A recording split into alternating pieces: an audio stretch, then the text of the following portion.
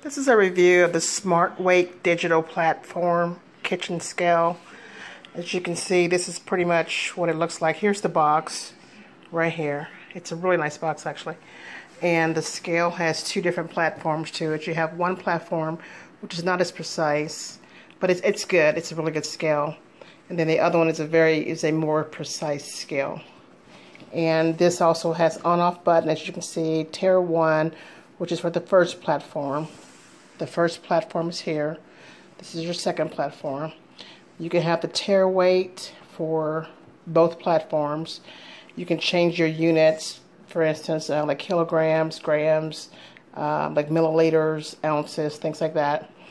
And for the full, it pretty much combines the weight on both platforms together for you if you want to.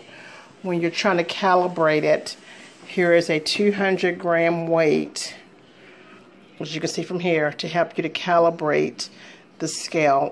It does already come calibrated for you when it does arrive. It does also come with instructions as well, and the instructions are written in multiple languages for your pleasure, but there is a nice section in here that is English for you. But anyway, so what I'm going to do right here is I'm going to just basically show you how to do the Tare weight. So I'm going to come back and I will show you how to do the Tare weight when I combine some hot dogs, trying to measure out some hot dogs on the scale and show you exactly what the Tare weight does. Be right back.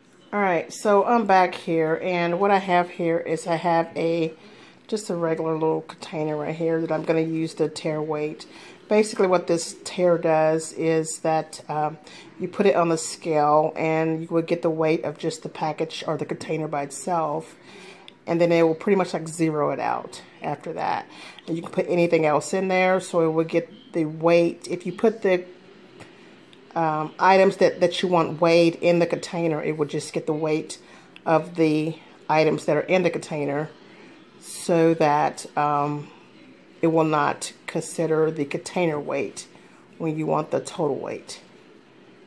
Okay, so anyway, here's a little container that I have. It's just a little a portion control container that I have, and I've already pre-cut a few hot dogs, as you can see from here, just a few little hot dogs.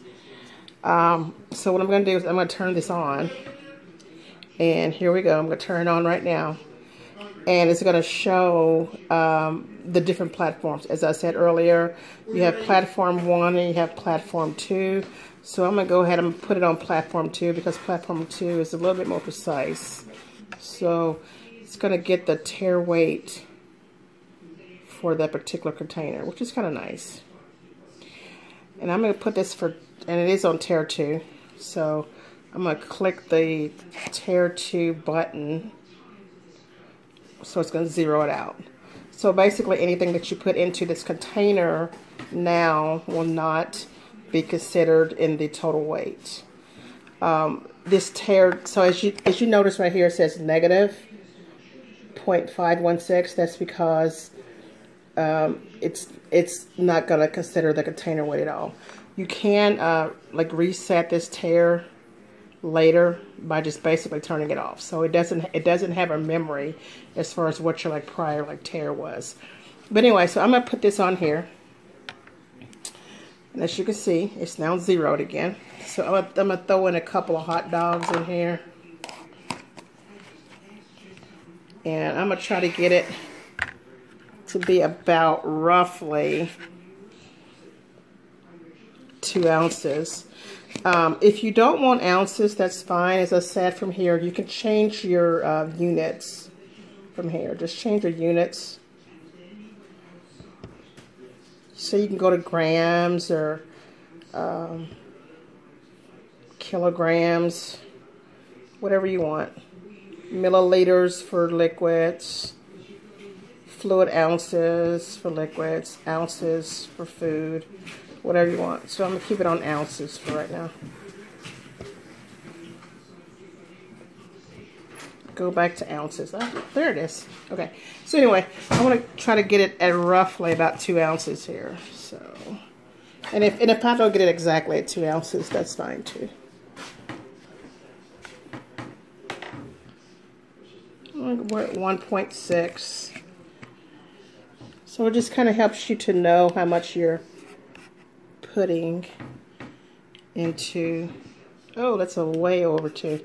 I'm going to take out a couple of those little pieces of hot dogs.